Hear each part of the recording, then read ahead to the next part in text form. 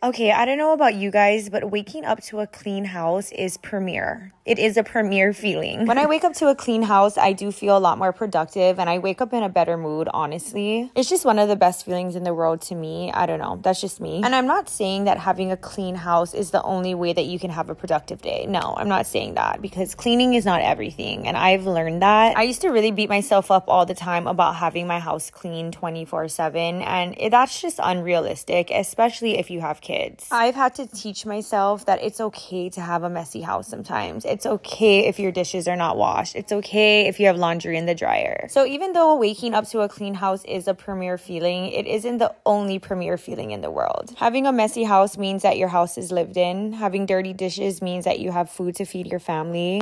And having dirty laundry means that you have clothes on your back. So yes, waking up to a clean house is great, but those other things hold a way greater value than that. Now, I'm not saying to live